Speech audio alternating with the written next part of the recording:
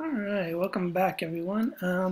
Moving on today, talking about government and politics. Big issue right now. I'll touch upon some of the ways in which government and politics is changing as a result, but really just kind of introduce you to the ways in which, classical sociologists have thought about government and its role in society.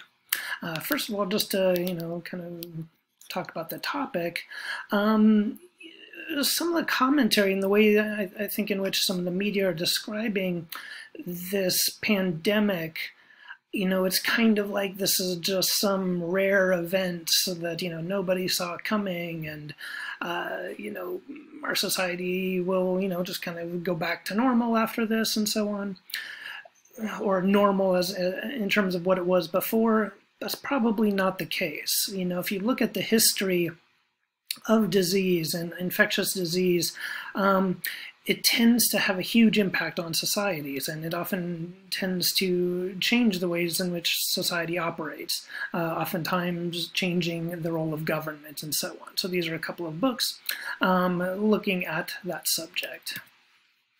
One of the problems facing democracy, and we're going to focus a lot on democracy today, one of the challenges facing democracy is what's called state overload. There's a concern that the modern state, modern government, is just too overburdened with all of these responsibilities. It's just, it's not nimble enough to take on the challenges of today. There's too much bureaucracy, too much red tape, so on and so forth. And governments are just overwhelmed with all these things that they have to do. So that's one theory, that democracy is facing some challenges. And some people may argue that, we see this happening in the West in their response to COVID-19. Maybe they're just too overwhelmed. Maybe the United States is just too overwhelmed. That's why its response has been generally inadequate. Well, maybe, but, if we look at what's going on, it's kind of incredible. So, the government is provides most of the data, the research on coronavirus. It's also managing a lot of the response, which right now has been a bailout. And as that cartoon up there shows, within a matter of weeks, you've had people who say they, would never be in favor of a bailout, and the free market should dictate, economic action and so on. All of that has kind of fallen apart. You see a lot of people now are in favor of bailout. Very few people are advocating just a free market approach to the pandemic. And a free market approach to the losses that organizations, companies, and so on are going to face. Pretty much everybody is asking for government action.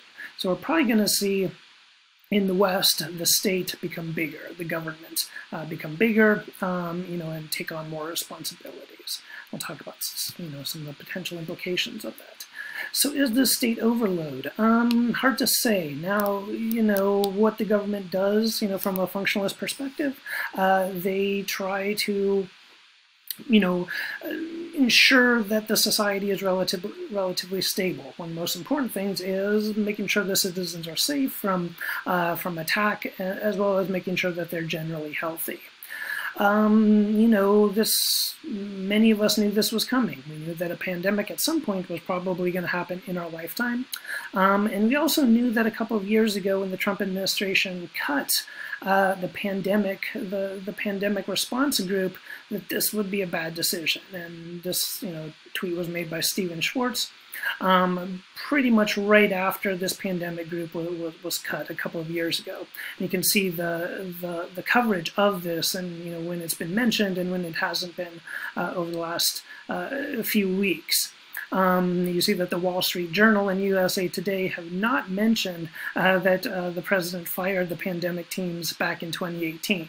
A few articles, a few newspapers have, but tellingly, the Wall Street Journal and the USA Today hasn't. That's pretty important because the response could have been different if we would have had the pandemic team in place. So this is changing. It's having a huge impact on government, and we're seeing some interesting numbers in terms of who people are trusting. This is from a couple of weeks, ago. But not a lot of people are trusting the president. About even trust for the media. You have a lot of people trusting their state and local governments, which is kind of interesting, and this is, I think, a good thing. A lot of people trusting public health experts. If we should be trusting anybody right now, it's the public health experts. The other, another crisis that democracy faces is the legitimation crisis. This is this idea that people are seeing democratic government as being less legitimate, as being less representative.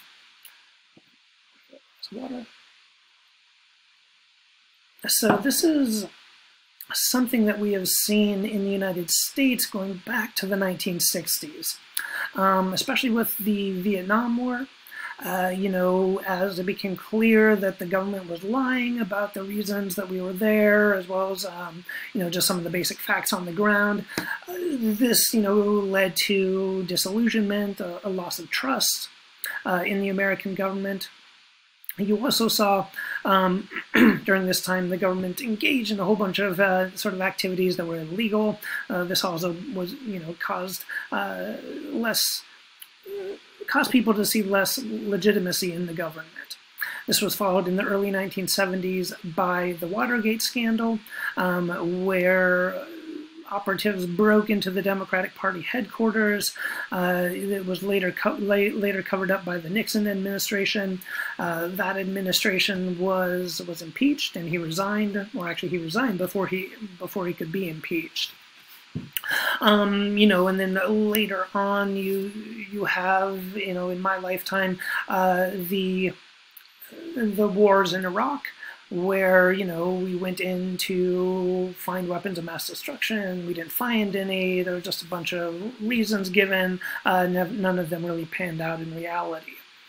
And then, more recently, a couple other things too. The Electoral College.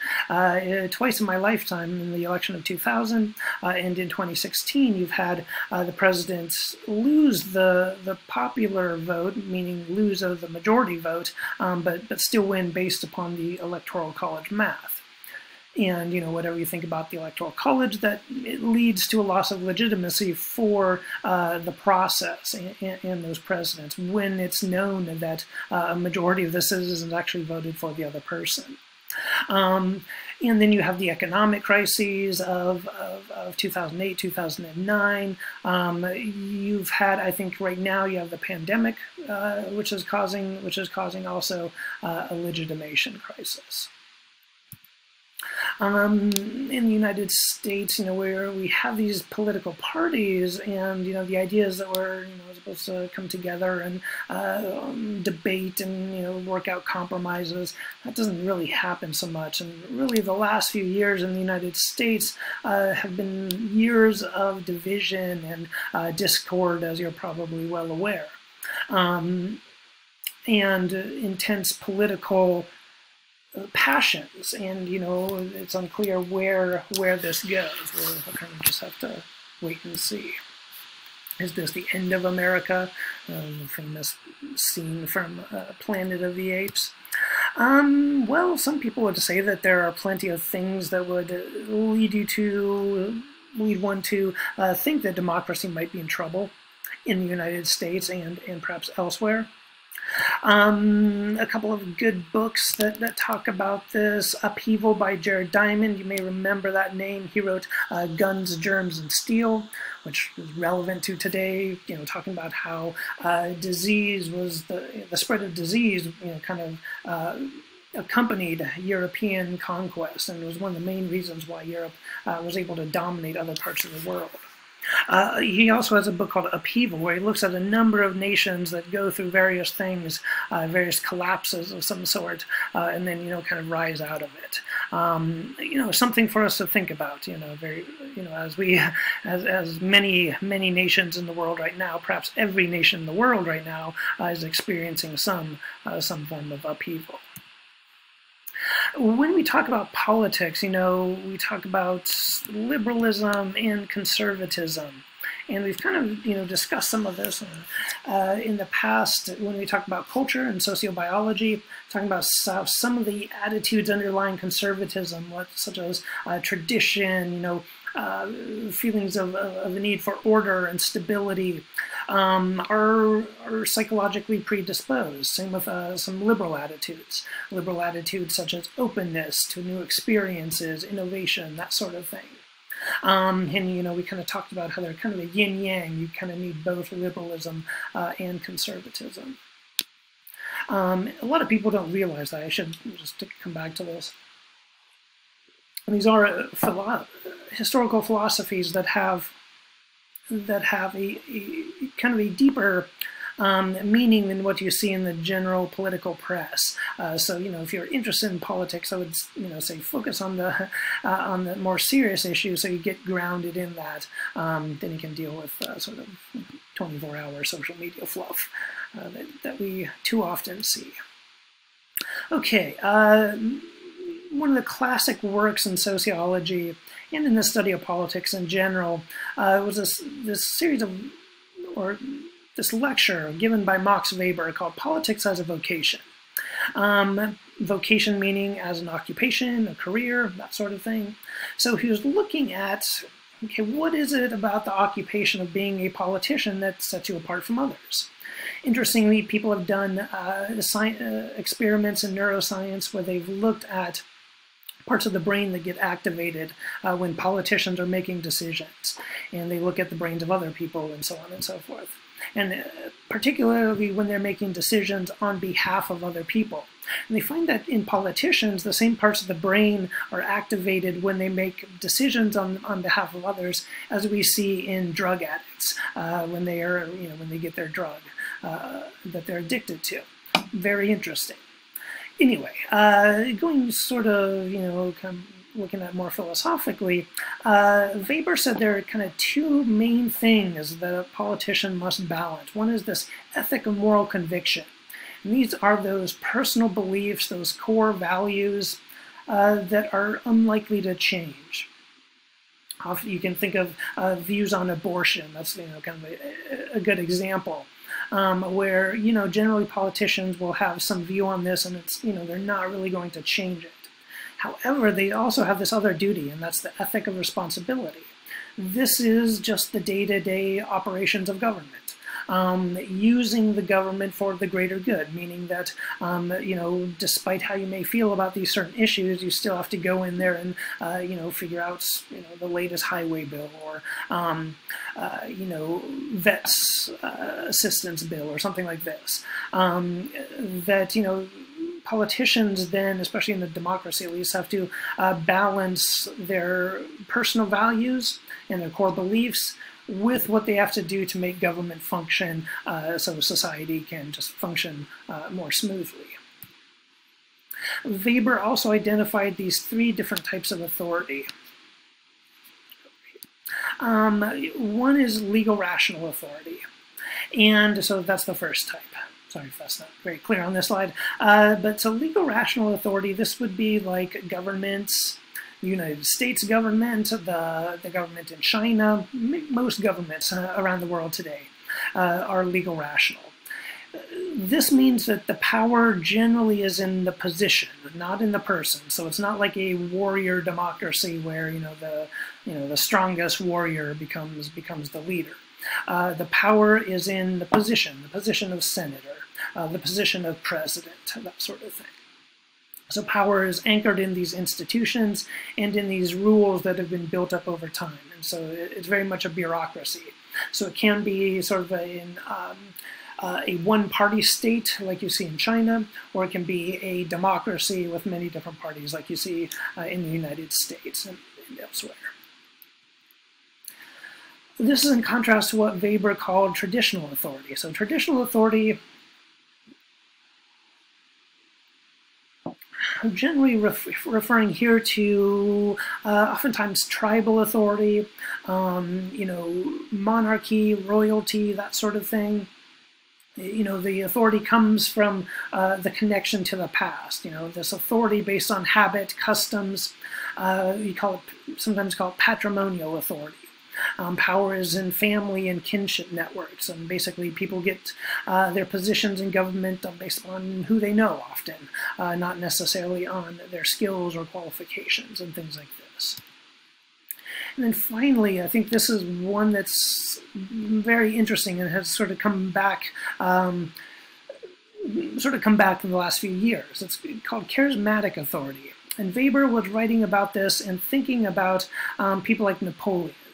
And that was probably the best example that he could think of at that time. There were other leaders too.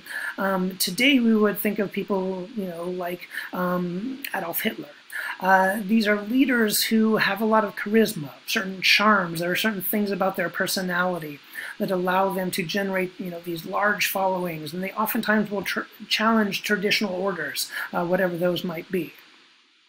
So Weber pointed out, though, that they're not all like Hitler, though. They're just as likely to be good or heroic as they are to be evil tyrants. So they can be, good leaders that are just, doing great things for their people and so on. But their power generally comes from the power of their personality, not necessarily for other reasons. So I say up here, examples: Hitler, Mussolini, Bonaparte. You could also have people like Jesus Christ or Mahatma Gandhi, for example. I list Winston Churchill, Margaret Thatcher, Barack Obama, Donald Trump. These are leaders who have sort of charismatic qualities and tendencies. Whether they have charismatic authority, that's probably up for debate. I probably maybe should have, added a caveat to their names on there. They had tremendous, power and charm. Obama gives powerful speeches. Trump is known for, the way in which he's relatable to his followers and so on. So it's often their charm, their charisma that gives them a lot of power.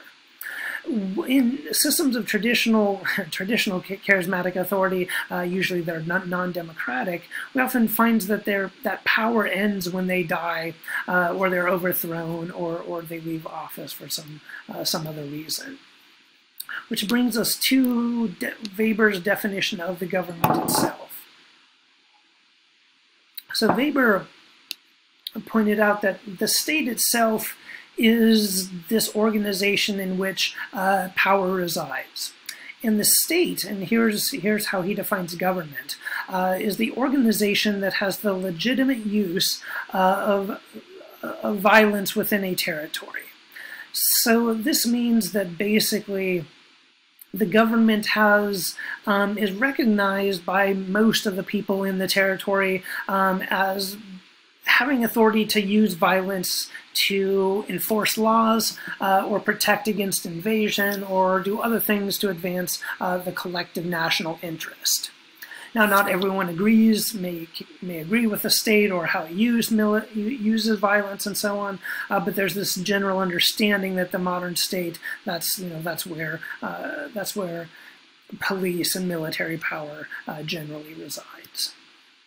And today, most of terrestrial Earth is comprised of nation states, and meaning that these are organizations that have the monopoly on violence within the territory. Those that do not have a clear monopoly on violence are usually engaged in a civil war. So where did this kind of the modern nation state come from? It comes out of the 30 Years' War in Europe. So very bloody, war that was, about religion as well as feudal dynasties and, shifting systems and so on. Very bloody conflict. People, the people involved were tired of it and, wanted, some new system to develop, and they developed a system of nation states.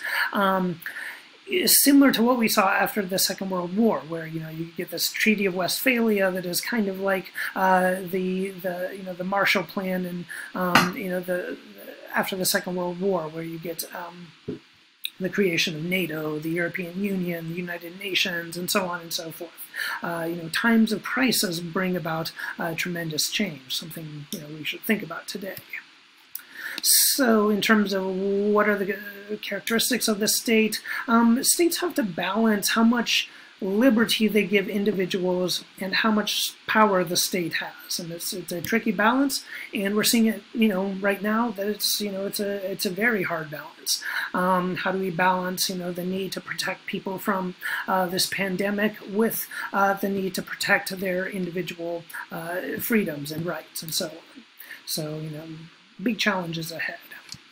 You remember when we talked about globalization, we talked about, people were thinking that nation states were, not very important anymore. The hyper-globalizers saying they don't really even matter anymore.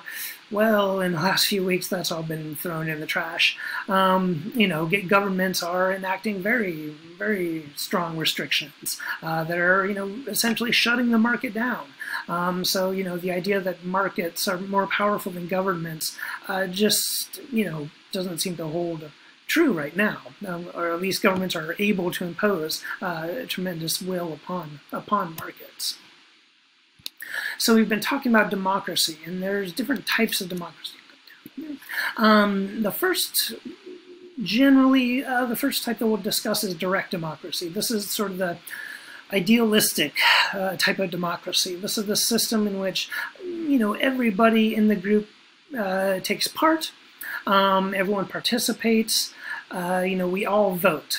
So this would be, if this were to happen in the United States or other countries, everybody would vote on everything, which means it's not very realistic.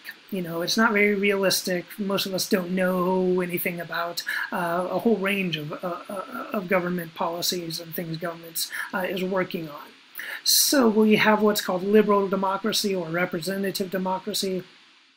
This is based on the idea that we vote people into office, and oftentimes this comes with the notion of the free market. Not necessarily always, but historically we've seen liberal and representative democracy accompanied by free markets. So as we talked about, this comes from excuse me, the United States. A lot of modern democracy has its roots in the Enlightenment and in the American Constitution. The American Constitution is one of those documents that's, and the founders are, it's one of those things where it's very contradictory. You have, on the one hand, these slave owners and people who are denying all sorts of freedoms. On the other hand, they also develop a document that sort of enshrines these freedoms that go on to inspire freedom movements and liberation movements around the world. America was born in contradiction, and just being aware of those contradictions, I think, is important. So, the end of history, again, remember Francis Fukuyama, when we talk about globalization, talks about, liberal democracy as, we'd be reaching the end of history, everybody would want free market capitalism, and liberal democracy. That's just not looking like it's going to be the case. I think he still stands by his general theory that these are the best systems, but as we talked about, he's started to recognize that our political orders are falling apart, and I think this latest pandemic has really accelerated some of these processes. So what's falling apart? Liberalism. Liberalism in the broad sense, in the broad sense of openness, free markets, democracy, free movements of people, these sorts of things. These things were already kind of, coming undone. These books were published over the last few years as more sort of authoritarian-leaning governments have sort of taken over, or won elections, I should say, in Western democracies. You've seen this retreat from ideas of openness and so on. when we talk about democracy, it's kind of important to know what we're talking about. Karl Popper wrote this great book called The Open Society and Its Enemies, basically attacking Plato, Marx, and Hegel. And anyway, he kind of points out that, one of the things about democracy that people don't understand is that what democracy really does is it provides us with a way in which to remove bad leaders without bloodshed, which, historically most leaders have been, had their heads chopped off or something like that. So this is a way where, you just get a lot of people to say, get out of here. And, then they leave. And, that's quite an innovation considering, what we had done beforehand. And he kind of points out the importance of the right to complain, how, that's so important. Even in a government like China, which is much more authoritarian, allows its people to complain on Weibo and other social media platforms, because they're able to sort of monitor and see what people are unhappy about. And that tends to be a very, gives government a more legitimacy, because then they can go and address those issues. So this chart, though, for people who are worried about democracy, as I said, democracy is in trouble, but it is also, excuse me, it is also on the rise. So this is a scale looking at democracy versus autocracy. Where the higher you go, the higher numbers mean more democratic government. And on the bottom, the x-axis, you see the year, the timeline. And so basically you see that, especially since the 1980s, the world has been wanting more democracy. Throughout the 1800s, you're wanting more democracy. One thing you see in about 1920, this big dip happens. What happens there? Well, you have a couple of things happen. You have the rise of fascism. You have the rise of Bolshevism, the Soviet Union. You also have the pandemic of 1918, which brought in a more authoritarian mentality. But primarily you have the rise of authoritarian movements such as fascism and communism. And you see dips in democracy during the Cold War as a result of that, and other, dictatorial regimes were being propped up by the United States, if not by the communists. And then you see a rise in terms of democratic movements since the 1980s. And today, you see movements in Hong Kong, in Sudan, and in places around the world that are advocating for greater rights. What happened? I think we're likely to see in the 2020s this take a dip again as governments respond to the pandemic. So we're going to have a sort of interesting pandemic politics happen, which I'll probably get to probably in the lecture. I'll go another 10-15 minutes and then probably finish up this lecture on Monday. So one thing that was already leading to more sort of authoritarian movements and kind of restricting borders already was this increase in refugees and migrants around the world. Part of this is just the world population has grown, and with more people, you have people looking for work. This is not necessarily a bad thing. Some people are moving to places where you have a lot of elderly, where they need younger workers. But oftentimes immigration can, as we talked about, it can lead to a backlash, and governments trying to enact restrictions, trying to protect their cultures and this sort of thing. And we see that throughout history, and we see it happening right now. And we're gonna what happened with migration and refugees as a result of the pandemic is unclear. It's not going to stop the movement of people, but it's definitely going to slow it down quite considerably. So a lot of the recent refugee crisis happened because of the war in Syria. That displaced a huge amount of people. Now, again, we could see governments fall in the coming years. Saudi Arabia, Syria, you could see other places really be challenged. and that could mean, even greater flows of refugees. We're also likely to see climate refugees in the years ahead. So, that's what we're more likely to see than anything else. So, well, not anything else, but we're just as likely to see that as we are people leaving from war and so on. So, refugee migration issues, even with the pandemic, these are things that are going to be, are going to remain. This is just another chart going over some of this information, kind of breaking down the numbers a bit more, and you can look at that in the PowerPoint in the modules. If you're interested in this subject and maybe want to go into in more detail, Paul Collier, an economist at Oxford, has done some good work in this area. He's kind of looked at different ways in which governments can set up refugee policies and try to manage migration. Again, this is pre-pandemic, so just keep that in mind.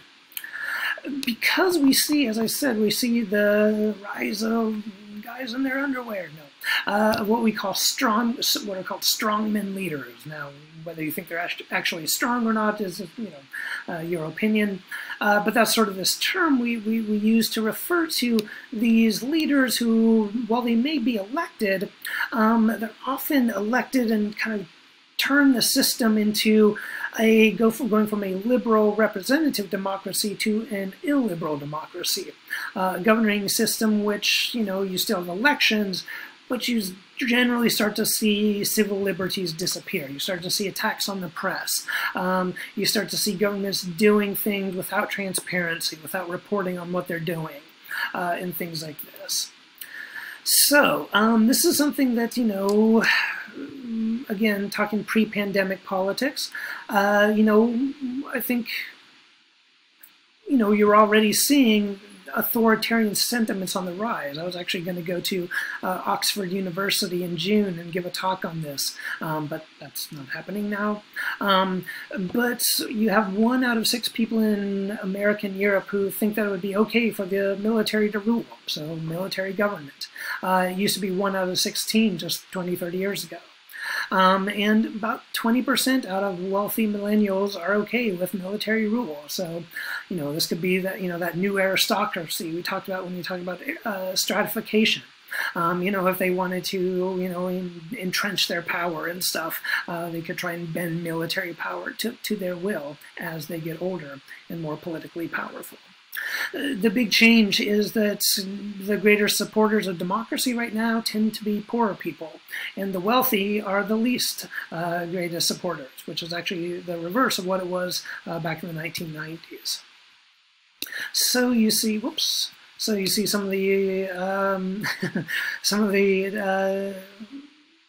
illiberal rulers, Jair Bolsonaro, Viktor Orban of Hungary, Bolsonaro's of Brazil, Duterte in the Philippines, Maduro in Venezuela. All of them have been elected, but they're also clamping down on civil liberties, and they're doing a lot of things that we see illiberal and autocratic rulers doing. And I look like I'm one of them in this picture. And of course, we have Putin and Trump. Trump fits in there as well. More than previous presidents, he attacks the press and talks about a lot of things he wishes he could do, and you can tell he admires and sort of is somewhat jealous of the autocrats. Obama, when he was interviewed in his first year of the presidency, he said something that, it'd be a lot easier to be a dictator. So presidents always have sort of an illiberal tendency to them, but, you see variations in how big that is.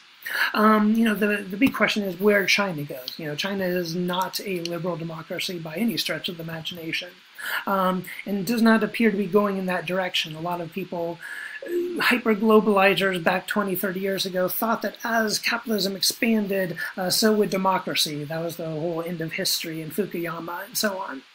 And, they thought it would happen in China as well, and that certainly has not been the case.